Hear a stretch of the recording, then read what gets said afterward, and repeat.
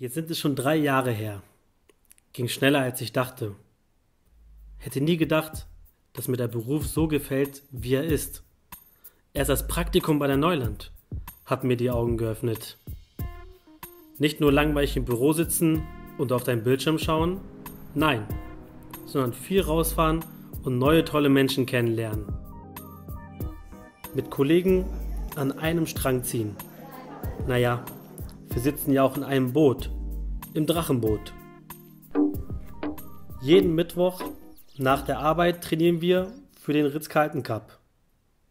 18 Paddler in einem Boot, alle im Gleichschlag. 1, 2, 3. Konzentration. Alle verlassen sich auf dich. Dich packt der Ehrgeiz. 200 Meter höchste Anspannung. Endlich, geschafft. Alle jubeln. Was für ein Gefühl. So ein Team kann gemeinsam ganz schön was stemmen.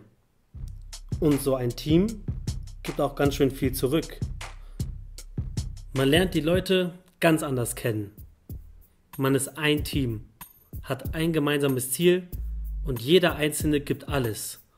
Und genau das verbindet.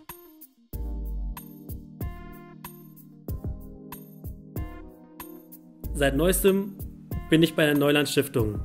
Okay, wir stehen noch am Anfang, aber es geht um ein soziales Miteinander, ein verbessertes Lebensumfeld und Wohnbedingungen hier in Wolfsburg. Ja, schon ein tolles Gefühl, was man zusammen bewegen kann.